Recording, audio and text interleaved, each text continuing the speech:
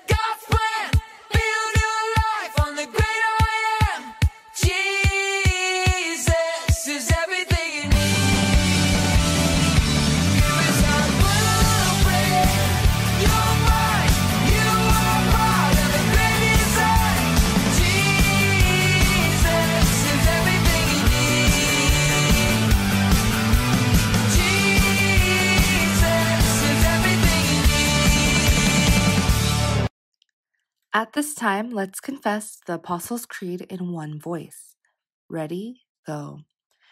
I believe in God, the Father Almighty, creator of heaven and earth, and in Jesus Christ, his only Son, our Lord, who was conceived by the Holy Spirit, born of the Virgin Mary, suffered under Pontius Pilate, was crucified, dead, and buried. He descended to hell, and on the third day rose again from the dead. He ascended into heaven and is seated on the right hand of God the Father Almighty. From there he will judge the living and the dead. I believe in the Holy Spirit, the holy universal church, the communion of saints, the forgiveness of sins, the resurrection of the body, and the life everlasting. Amen. Here are some announcements for today. March package pickup will be today between 12 p.m. to 2 p.m. Please be sure to stop by and pick up your packages, and don't forget to not get out of your car. Stay there and I will bring the package to you. Also, today is the last day for the February memory verse. We will be testing you on them next week, and if you memorize them, don't forget that they add up to talents that you can use for the talent market that will be coming up shortly. And next week is going to be our March Zoom live service, so don't miss out and mark your calendars. It's going to be next week, March 7th at 11 a.m. We hope to see you all there. For now, let's go into the February memory verse. This is the memory verse for February 2021. Love does not delight in evil, but rejoices with the truth. It always protects, always trusts, always hopes, always perseveres. 1 Corinthians chapter 13, verse 6 through 7. Amen.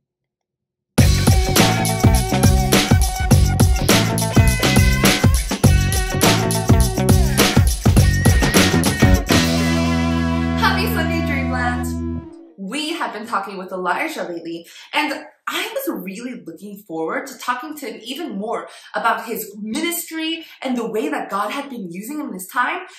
But I have received some startling news. Elijah has disappeared.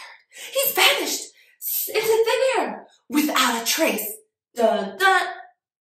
But I have received a call from someone who says that they were with Elijah in his final hours.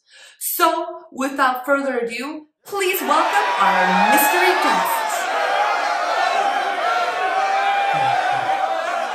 Hi, Pastor Emma. First off, let me say I'm a huge fan of your show. Oh, well, why, thank you so much. But please solve this mystery for us. Who are you? My name is Elisha, and I am the prophet of God that came after Elijah. What's your name? Elisha. Elijah? No, Elisha.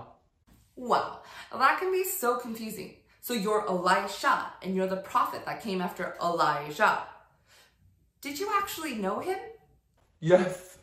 After God chose me, I walked with and learned from Elisha about what it meant to be a prophet and the work that we would have to do.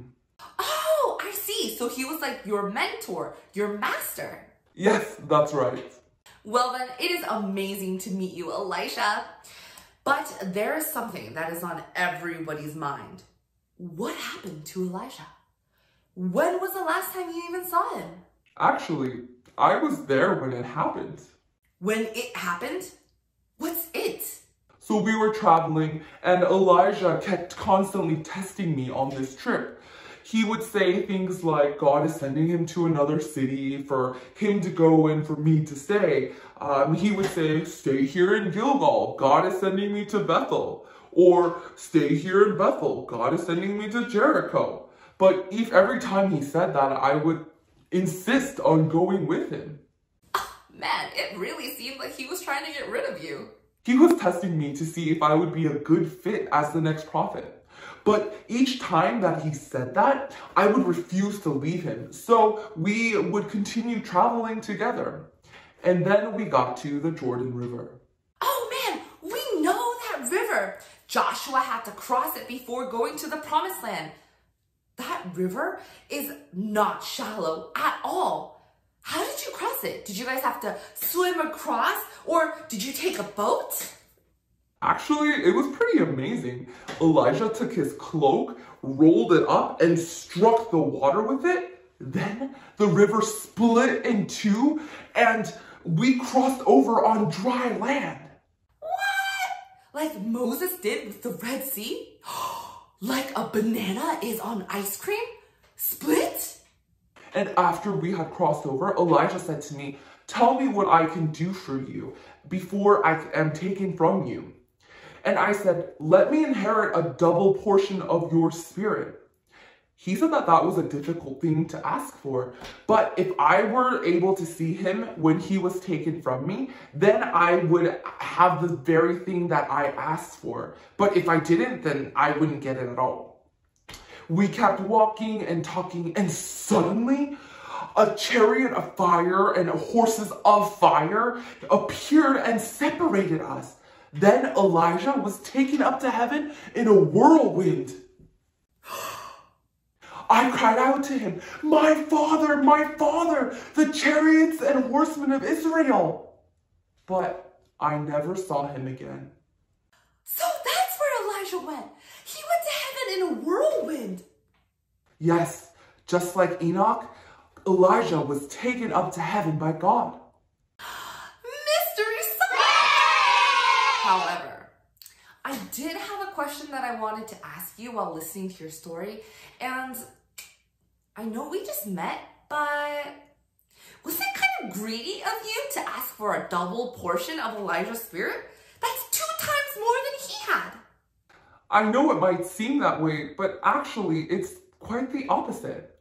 It's because I knew that I would not be able to do it. Elijah left some pretty big shoes to fill. He saw miracles in a time where people thought that God no longer worked in miracles. He stood up for God when literally everyone else was against him and was against God.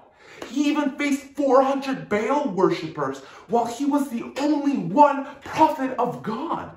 How could I even try to take that place? And that's why I had to ask for a double portion. I needed God's help to do what he called me to do.